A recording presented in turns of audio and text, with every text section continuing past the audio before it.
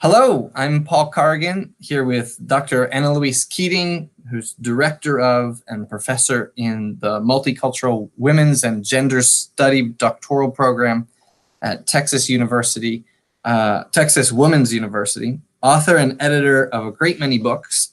And just to mention a couple highlights, Dr. Keating edited and brought to publication Gloria Anzaldua's last book, Light in the Dark, Luz en lo Oscuro, Rewriting Identity, Spirituality, and Reality, which is one of my favorite books of all. So thank you for that. And co-edited with Anzaldua the Womanist anthology, This Bridge We Call Home, Radical Visions for Transformation. And she has agreed to talk with me today about her book, Teaching Transformation, Transcultural Classroom Dialogues. AnaLouise, thanks for talking with me. Well, thank you for the opportunity. On the first page, to jump right in, of the preface, you said something that really resonated with my experience teaching, which is that you recount beginning teaching yourself, and you say, when I started teaching, I was passionate about the material I taught. Because it had empowered me, I assumed that it would automatically empower my students as well. And I feel like I felt that same thing. And then you found that that was not the case. I wonder if you might tell me a little bit more about those early experiences teaching that didn't turn out the way you anticipated them to. Yeah. So the background would be I was teaching U.S. American literature. And composition. And I would teach something like an essay by Ralph Waldo Emerson. And I found for example, his theory of self-reliance and his kind of encouragement to kind of like have this kind of self-trust. I found that totally empowering.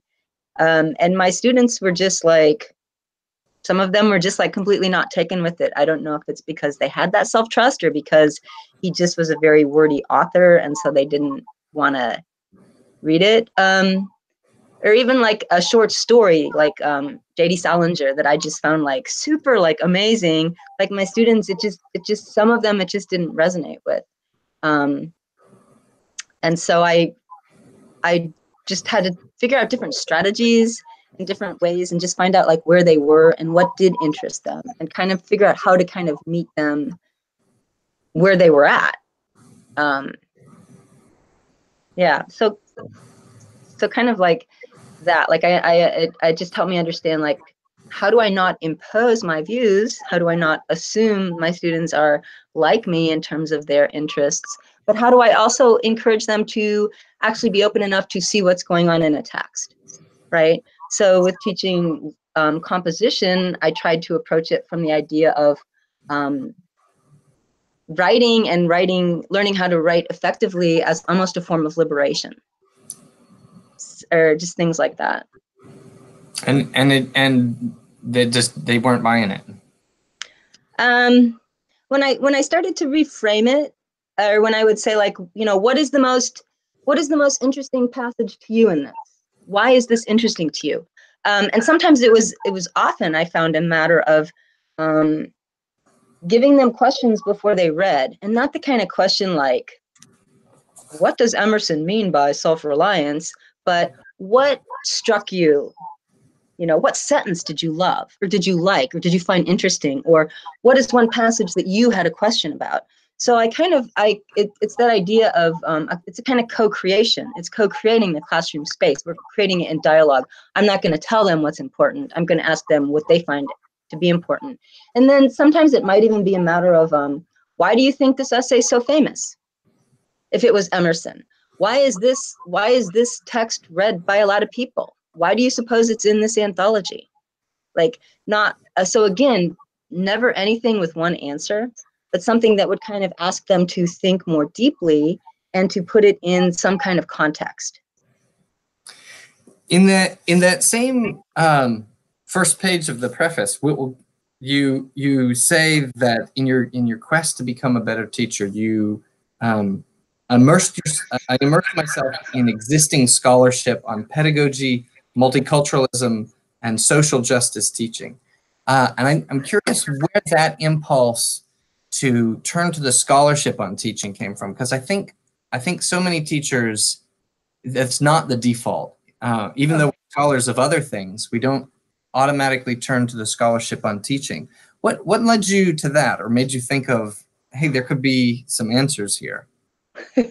I think my whole life I've gone to books for answers.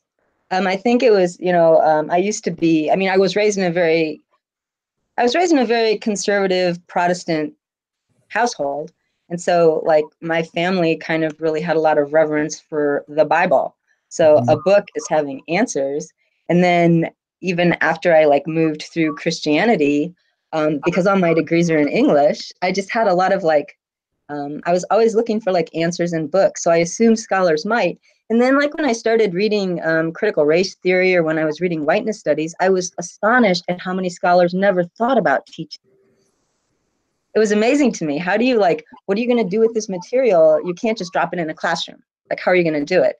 So therefore, when I found like someone like Bell Hooks, who was like talking about teaching, it was super important to me, because then I had something that I could put into dialogue with, well, what I was doing in a classroom. What is she doing in a classroom?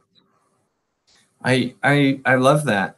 The next thing I want to ask you about is you described the approach that you then developed and came to as a pedagogy of invitation, and you contrast, that's on page XI, and you contrast that with oppositional pedagogies, or later in the book you say pedagogies of persuasion, I guess, which take a more aggressive approach, where invitation's more hands open. And I really like that term, invitation, because in my own dissertation, I wrote a coda on the end, kind of describing poetry as an invitation.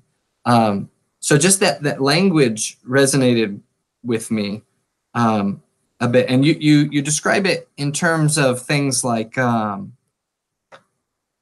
45, I marked a couple quotes down. You talk about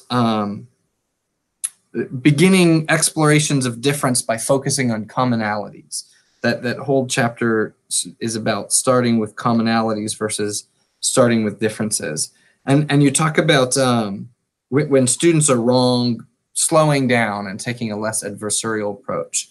I wonder if you might unpack a bit more about that pedagogies of invitation, which you don't use that phrase much more, I think, but the spirit of that seems throughout the book. So, yeah, I mean, I think I would have to like look at dates of things, but I feel like I came across the phrase pretty late in writing the book.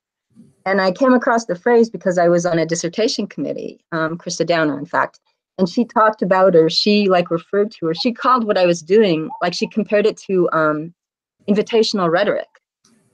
And then I read about invitational rhetoric and I was like, wow, that's what I'm doing. I'm doing a form of that, but in teaching, because I learned pretty quickly, you can't, it's not successful to impose things on students, right?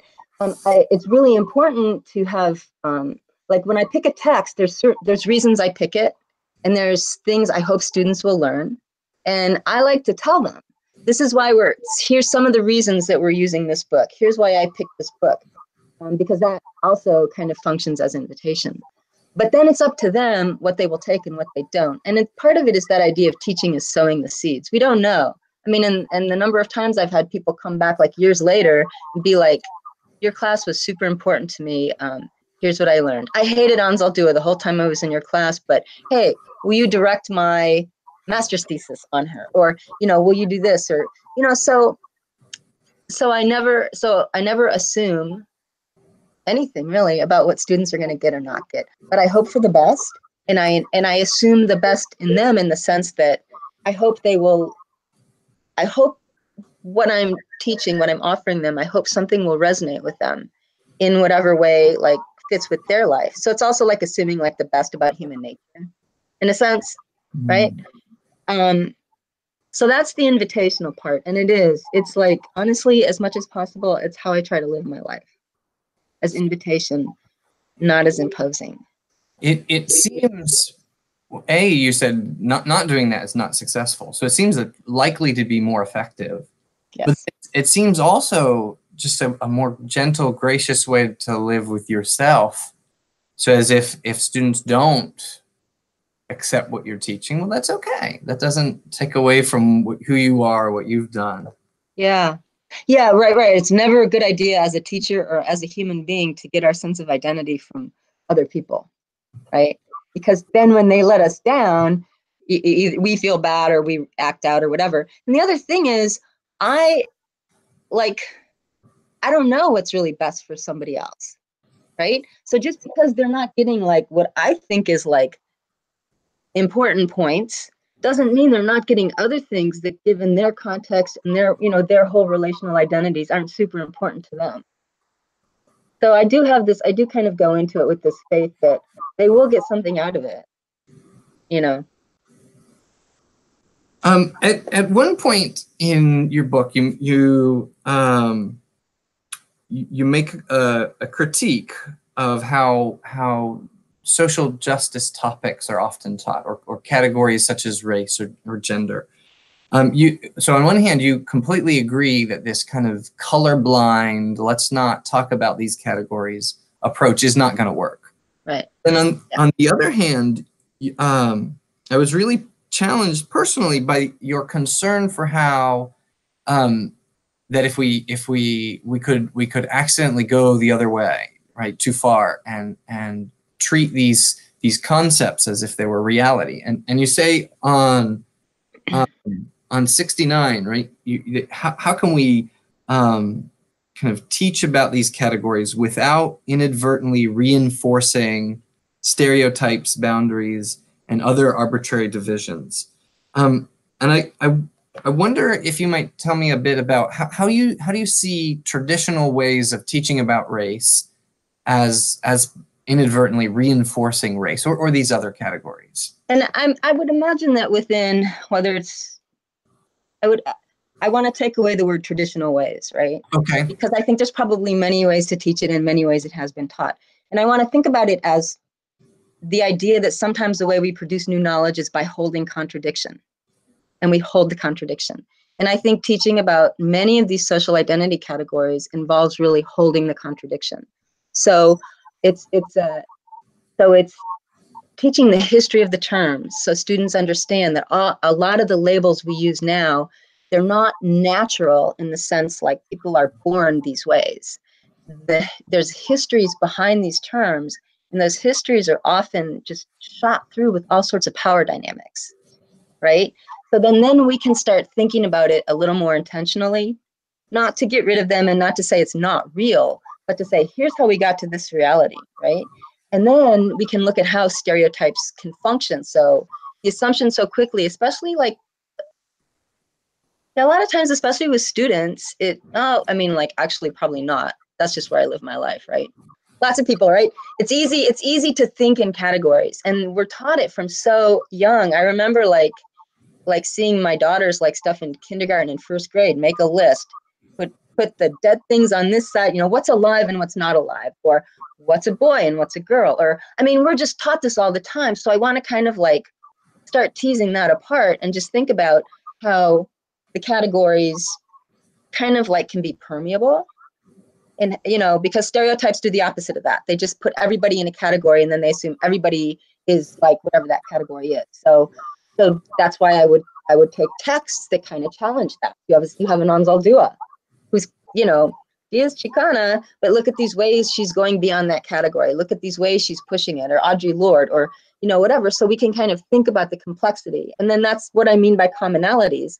I don't mean sameness, right? But I also don't mean like binary difference. I mean, commonality is relational. And that's how I like to teach race or gender or sexuality, in these ways that kind of like, to talk about a category as fluid doesn't mean it doesn't have real impact, right? So that's how and I think that if I was rewriting the book, I would be more nuanced.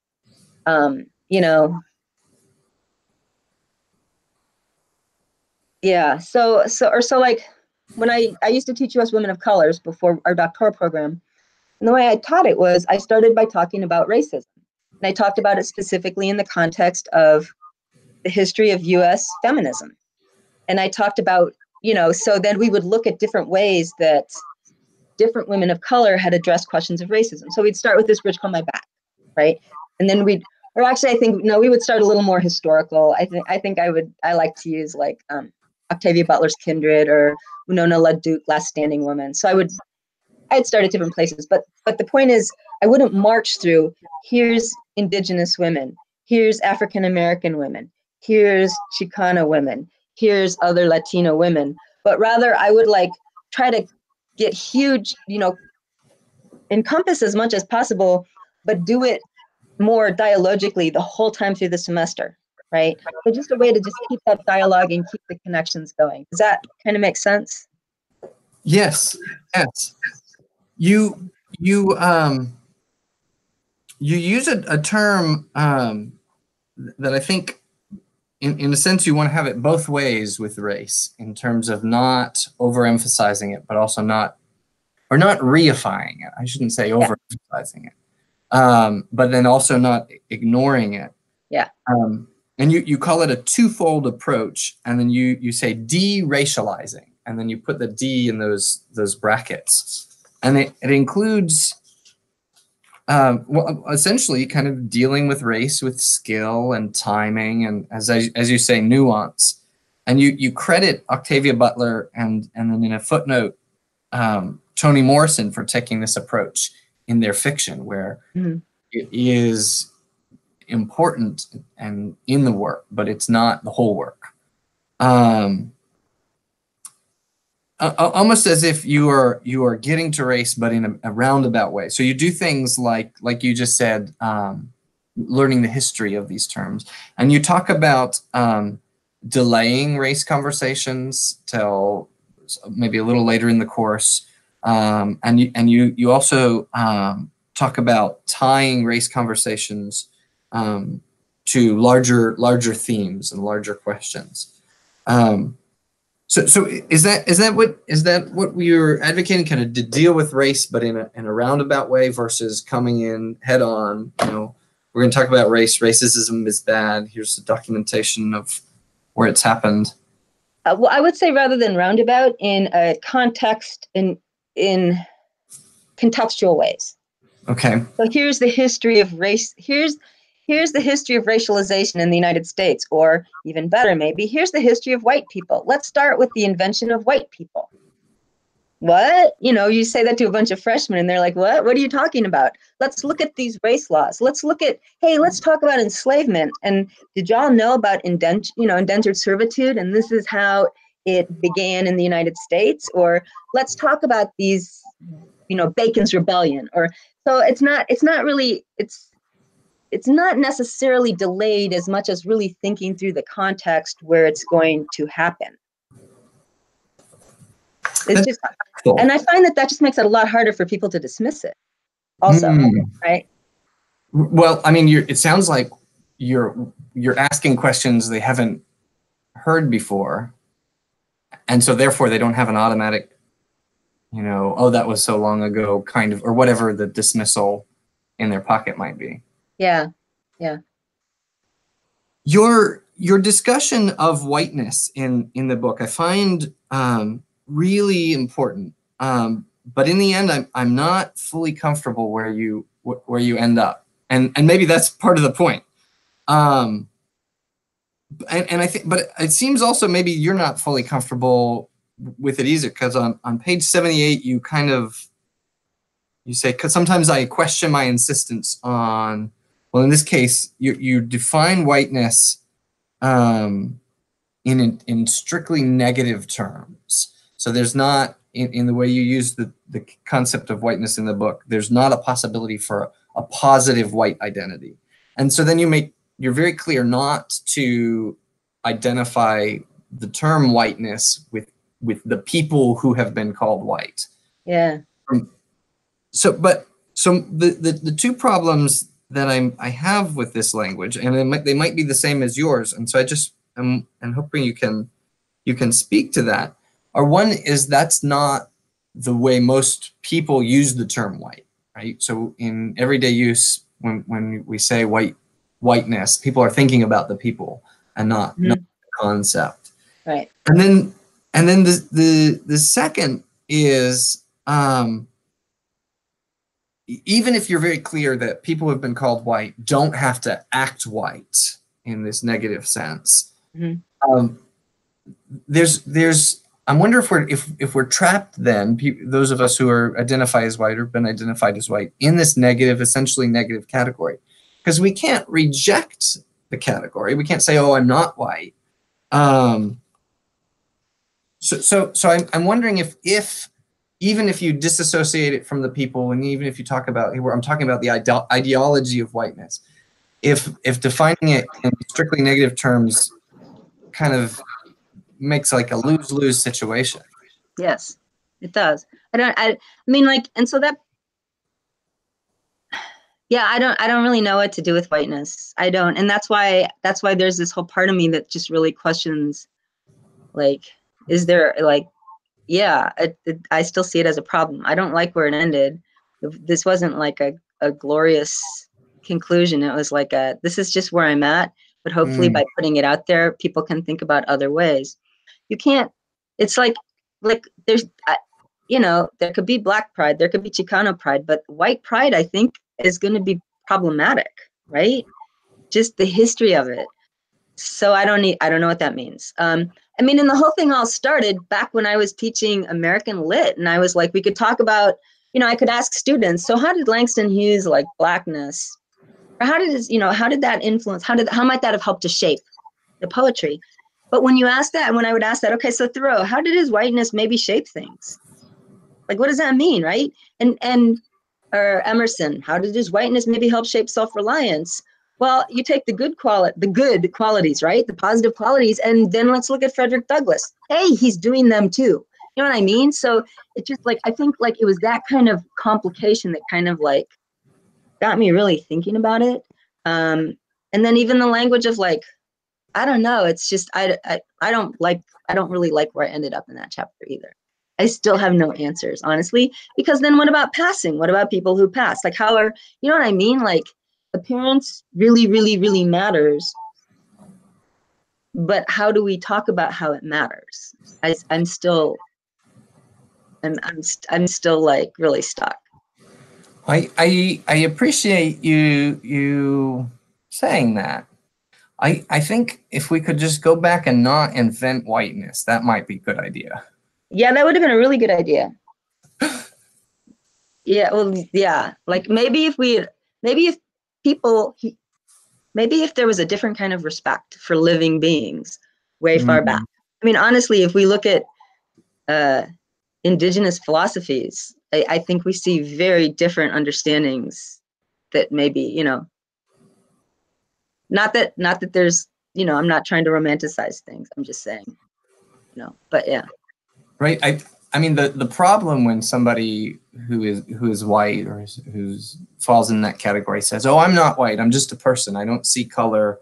I just see people." I mean, on one level, that's actually beautiful, right? As if, like, I wish we could see people. But the problem with that is not that it's not a good aspiration, but that it's an impossibility psychologically, historically, economically in this historical moment. Right. Yeah. Yeah. We are very interpolated into those categories at this point, right? And that's why I used to love to teach, before they changed the cover, teaching Octavia Butler's novel Kindred was so great, because students, especially the white race students, and honestly, depending on assimilation, some other students as well, who aren't, you know, racialized white, they really will do the whole colorblind. I don't see color, I just see people. But then you ask, okay, so then they say they're shocked when they find out the protagonist is Black. Like, why did that shock you? What was in your head? Right? And then they're again shocked when they find out her husband is white. Why? If these categories aren't operating, what's going on? So I think things like that can kind of like pull back the assumptions that we really have unconsciously held, is part of starting really slowly to get to maybe something that could be more equitable, or, you know. Well, it sounds like if what our students leave with is where they get to the place that you're at, they don't know anymore. That's growth, because Yeah. if you have answers about race, they're probably too simplistic. That's a really good point. Yeah. My next question, the subtitle of your book puts dialogue at the center of your pedagogy. And in the book, dialogue appears in a number of ways. So on like a figurative level, there's the dialogue between the students and the texts they're reading. More literally, there's the class discussions that you describe. And several of your appendixes, which are just so helpful in the back, on dialogue. So there's see if I can find it. The appendix 2, listening with raw openness, and then appendix 1, dialogue, some of my presuppositions, and then throughout the syllabi that you include as appendices as well. You include these discussion questions, and then you ask students to write their own discussion questions. So I guess all that just to point out how important dialogue is in the book, how it kind of appears on every page. So my question then is, why this focus on dialogue? And in the dialogues that you have with students, what do you do to make sure that they are true dialogues as opposed to just like a sequential airing of opinions? It's kind of like when I realized how many of my books have transformation in the title. I was like, how did that happen?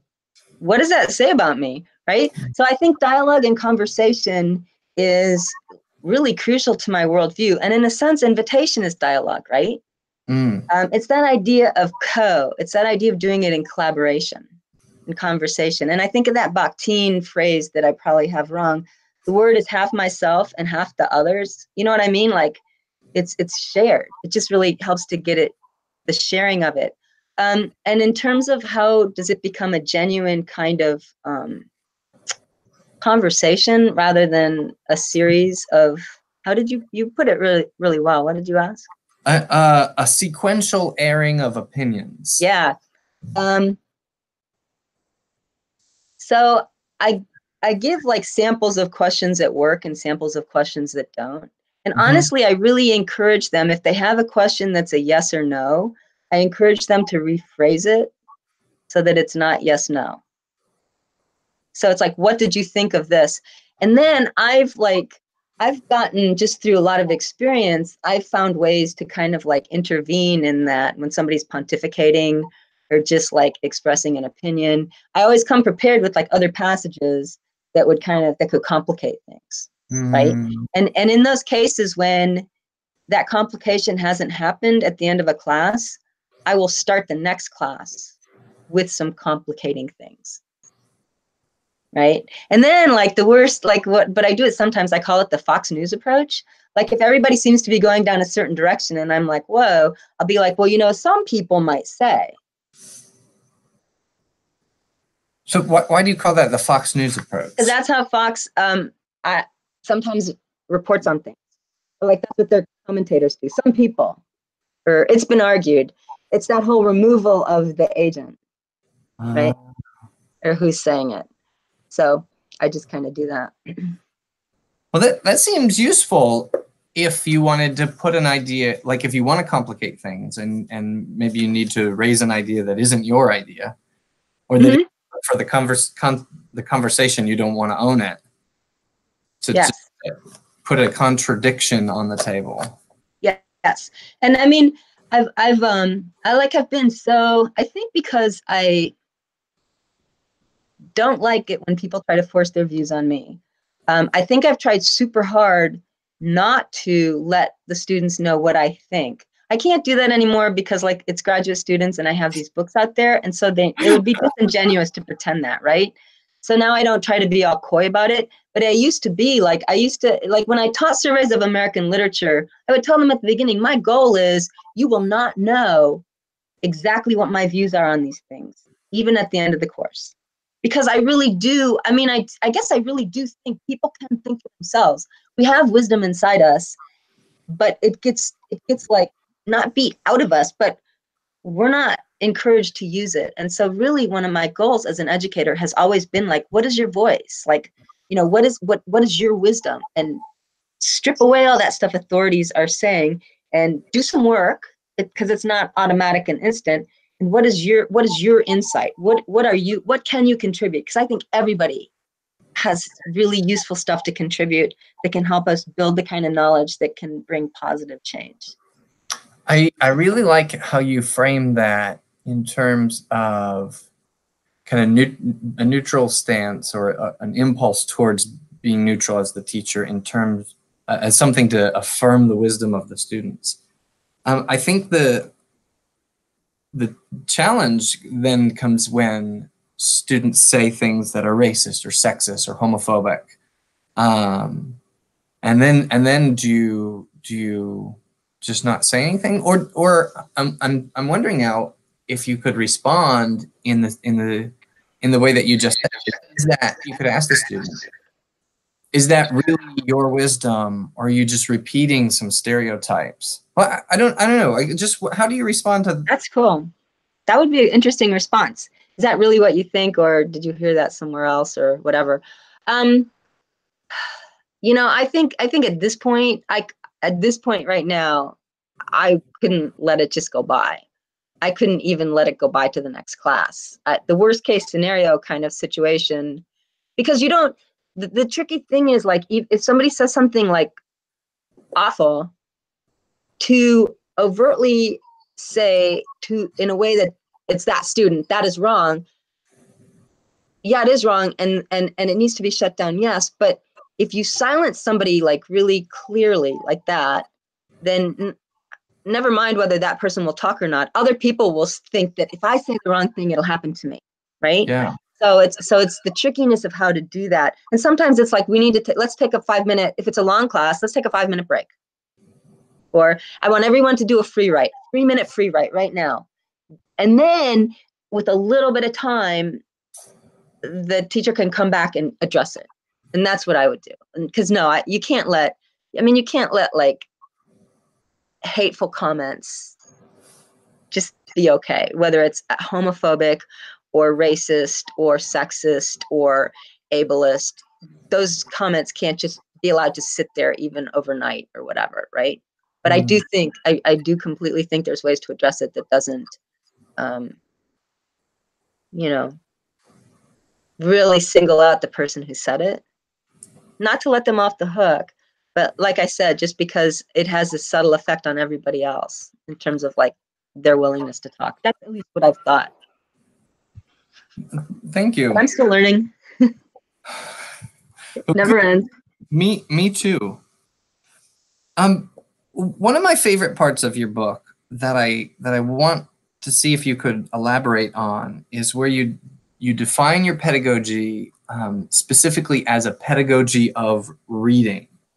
And I copied out a number of passages where you do that, where you just describe how it's reading and why it's specifically reading. So for instance, you talk about that D, with the D bracketed, racialized reading as a strategy of contradicting or undoing or a response to what you call as white reading strategies, which you just described a second ago in the novel, where the strategy is to assume the characters are white unless it's stated otherwise. So that's a reading strategy maybe we don't know about. And then you talk about on 85 that part of the reason reading is important to you and to your pedagogy is, you said, my life has been transformed through reading, and I've seen the lives of my students, my friends, and my colleagues transformed as well.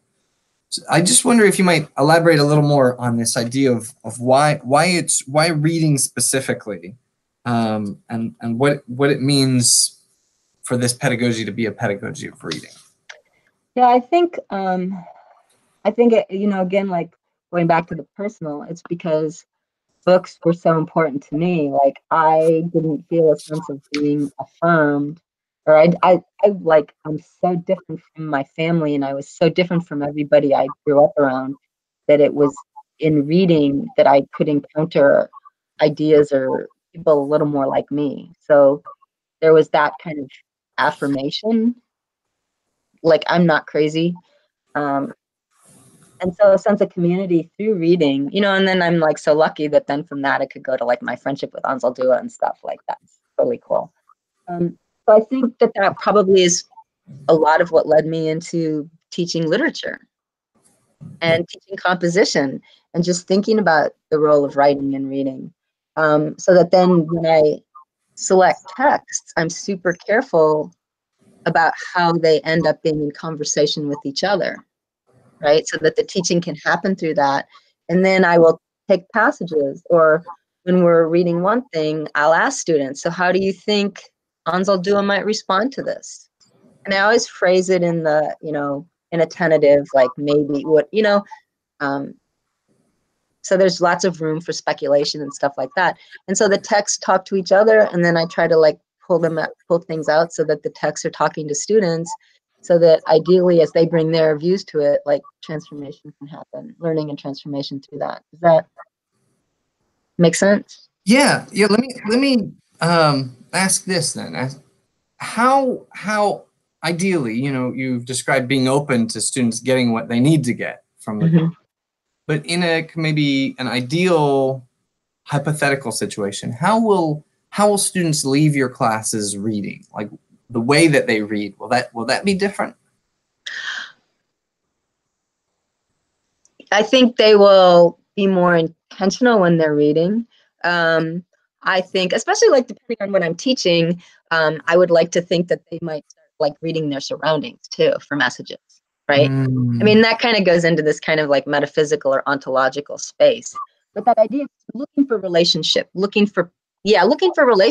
where before maybe they didn't think there could be relationships, whether it's between different kinds of people or different kinds of commonalities or commonalities between the human and the non-human, or,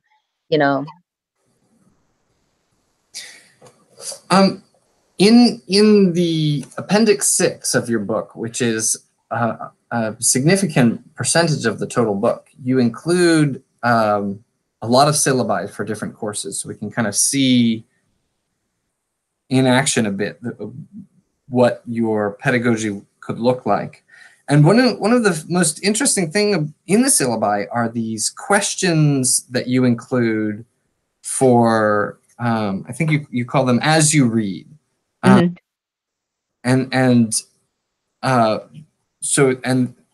So of these pages, a lot of them is just kind of pages of the questions you ask students to think about how they're reading. So I'm wondering if you might comment a little bit on what is going into those questions. What makes why are you choosing certain questions for a certain way? Why those questions and not another question? What makes a good question? I guess I'm just asking, what's your philosophy of questions? Yeah. Okay. So the first thing to say is I do not lecture, right? So my classes are driven through talking about what we're reading. So therefore, one of them, so I want questions that could stimulate multiple perspectives. I try so hard not to ask questions where there's one answer, because that's boring. And then the students are just like, what does she want? What does she want? So I want to make it really clear there's multiple interpretations. I hope that it's questions that will take them to the text, right? So that whole kind of like close reading is part of it. Like, how do you support that interpretation? I love to pull out paradox or possible contradiction, because I think life is really complicated. And if we can get a little more comfortable with that, and if we can figure out ways to hold contradiction, not forever, but like maybe there's these other things that can arise when we can do that. So those are some of the things. And then like when it's literature courses, there's what the conversation was in previous semesters. There's also like I would try to read scholarship on the stuff, so that then I could like bring in, oh, that's another way of thinking about it. So it wasn't just like questions about that came just from me reading it, but also questions that might have come from the way other people are looking at it. Thank you. I have just one or two more questions. One on 79, and I think you kind of referenced this a minute ago. You say, I have even more concerns than I had when I began this investigation 10 years ago. You're talking specifically about your investigation of concepts of race and whiteness, about kind of the pedagogy as a whole. So this was over. So that was 10 years. You're speaking 10 years before you wrote the book, and now it's 10 years since you've wrote the book, or more. So what are some things you've learned about teaching since then? What are some things I've learned about teaching in general, or teaching whiteness and race? Oh, either. You know, I gave away like all my copies of the book, and I'm like really regretting that I didn't have a chance to like look back over it. I think teaching whiteness is even trickier now, because I think, like, for example, the language of privilege, especially if it's first generation, working class or working poor, white race students, talking about privilege is really tricky because they can turn off their ears just at the word, right? So I think more about that, and about ways to be effective, you know, and sometimes it's like just talking, okay, let me be upfront. This is what the stuff is talking about. Here's how privilege is being used. Sometimes I think it would, you know, or I will disagree. I'll be like, I think maybe it'd be more useful to talk about rights. Why aren't we calling this rights? Why is it a privilege not to be followed in a store? Why is that a privilege? Who should be followed in a store? Who deserves that, right? So like I will try to like turn it on its head. I think I'm even more aware of the importance of really holding contradiction. And I think in my own teaching, I pull that out even more. And I think that I try more to point out to students or stuff how any text, and this especially is, I'm thinking graduate students, any text is limited, right? You look at Crenshaw, and she's credited for kind of bringing intersectional theory and the discussion into feminist theory and women's studies and all over the place in academic life. But if you look at her early pieces, she's kind of doing a black-white binary. Or you look at, I mean, whatever you look at, there's going to be limitations, and they might be groundbreaking and they might be doing this critique, but they also have limitations. And that doesn't mean we condemn them. It means we say, okay, there's a limitation and this is another area of growth. And I find by doing that, I hope it will invite them to be less judgmental, both of other people and of themselves. Like, because I think like striving for perfection can just be very paralyzing.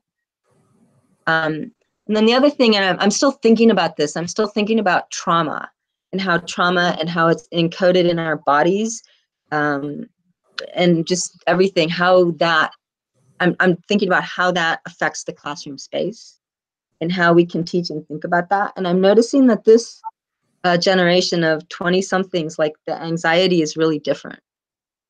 So how to think about that and how to find ways to kind of help address that, even while learning all this other stuff.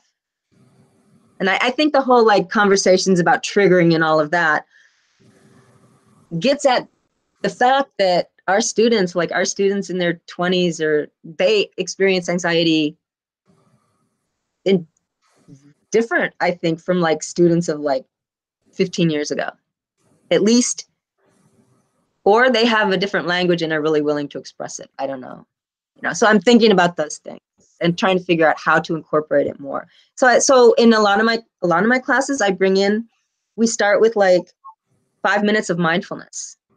Like maybe it's just breathing, having them sit in a chair and be aware of the chair, be aware of their feet on the ground, and notice their breath, then try to lengthen their breath, but that can also produce anxiety. So I'm trying to like bring in like practices that like also address the fact that we are physical beings. AnaLouise, thank you so much. This has been delightful and helpful for me. The last thing I want to ask you is just, is there anything else that you'd like to say about this book or about these topics or about teaching that I haven't asked you? I'm really appreciative of like you reading it so carefully, and I really appreciated your questions and how you connected things. And yeah, I just tried to write a book that was the kind of book I wish I had, you know, and that's why all the syllabi, because I really wished that I had had some examples of syllabi so that I would have, again, it would have been like a dialogue to create. Yeah. So, and there's no, you know, nothing in that book is a final word. I'm still learning. Well, it's a beautiful book, and it's helped me. And thank you. Well, thank you. Even that open-endedness, that here are my questions right now, here are my tentative answers, is also helpful. Oh, good.